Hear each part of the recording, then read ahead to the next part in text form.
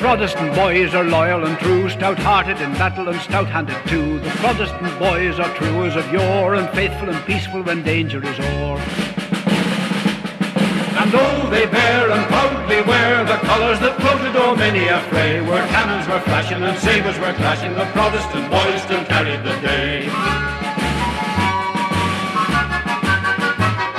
When James, half a bigot and more of a knave, with masses and Frenchmen the land would enslave, the Protestant boys for liberty drew, and showed with the orange their banner of blue.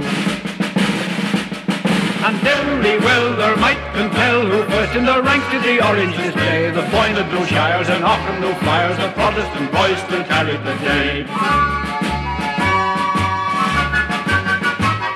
When treason was rampant and traitors were strong, the law was defied by a vile rebel throng. When thousands were banded the throne to cast down, the Protestant rallies and stood by the crown. And oft in fight by day and night they counted the rebels in many a fray. When red packs were bristling and bullets were whistling, the Protestant boys still carried the day. And still does the fame of their glory remain, unclouded by age and undimmed by a stain. For ever and ever their cause we'll uphold, the cause of the true and the trusted and bold. And scorn to yield or quit the field, while over our heads the old colours shall play, and traitors shall tremble whene'er we assemble, for Protestant boys will carry the day.